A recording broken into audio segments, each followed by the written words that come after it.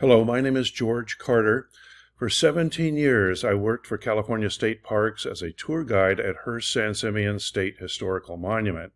For 14 of those years, I was on the team that trained new Hearst Castle tour guides.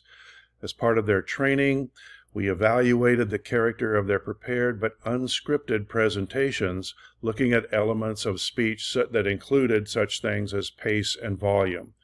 Prior to that, I worked as a radio news reporter for the CBS affiliate in Santa Maria, California, and several years before that, while stationed in the Philippines, I worked as the training NCO, the drill sergeant, for a group of Air Force sentry dog handlers. Those different jobs gave me a rather varied set of experiences in voice communications. Effective communications with the public may likely include press releases, emails, purchased campaign advertising in print, radio, and television, and digital formats, and perhaps some old-fashioned postcard mailings. The enduring impact or influence of your campaign will also be based on how well you speak to individuals and large and small groups of people.